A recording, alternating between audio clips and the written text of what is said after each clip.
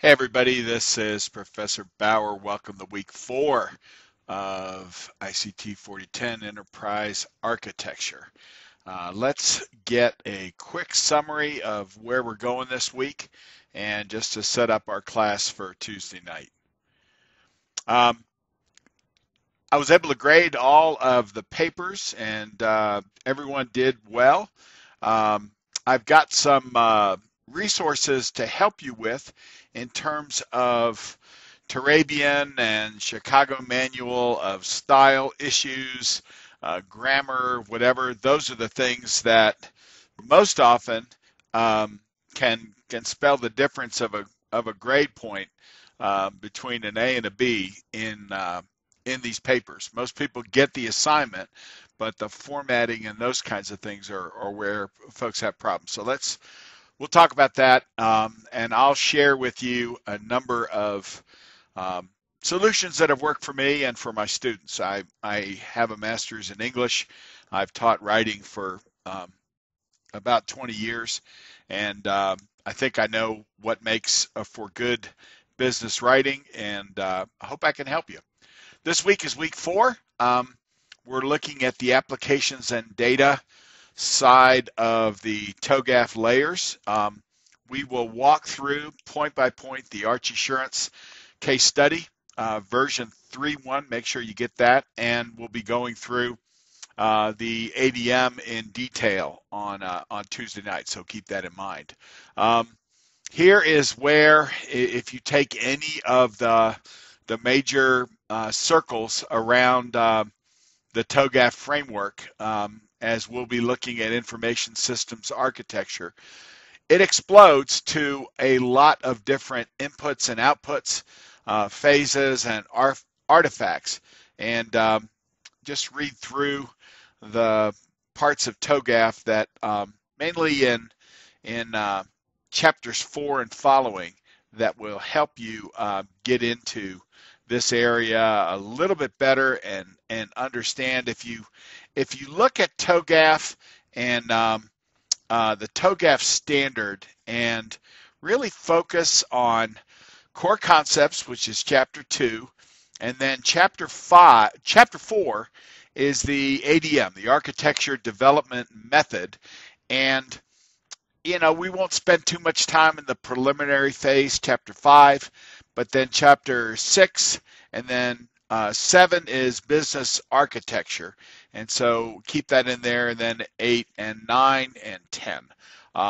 So get on the reading. That's the thing that not having a written assignment, it makes you think, oh, everything's fine, I don't have to do anything.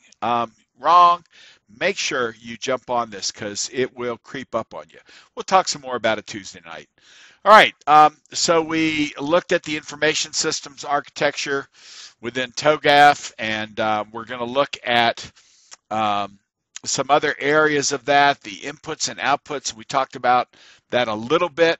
We're going to go through the case study and help outline not only the key information about what's happening to Arch Assurance, but then how to write the paper. That's really what everyone needs to know, okay? So complete the readings, look at the lecture material, continue to work on the assignment, all right? Don't let the fact that things are not on fire convince you that they can't, that they can never become on fire, because that's how these things catch fire. So we'll talk about it.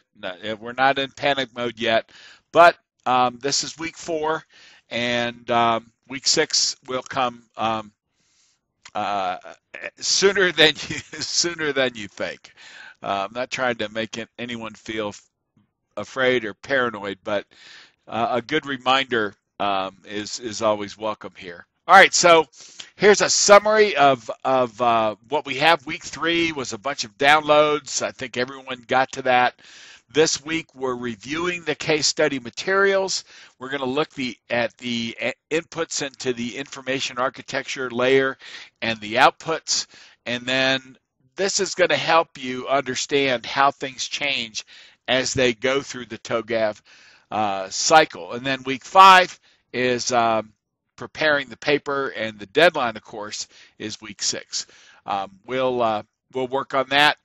This is the rubric, 200 points. One of the biggest assignments. The final one is 300, I believe. So this is a 4-week long assignment worth major points, and it builds. So in other words, it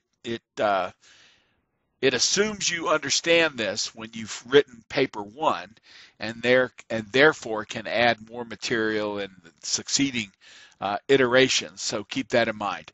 Links to the UCall style guide, and if you want to just use the Chicago Manual of Style CMS or Turabian, there's the link for that there. Get comfortable with the Archie software, be able to manipulate it, and if not, we have a couple of options we'll walk through on Tuesday night.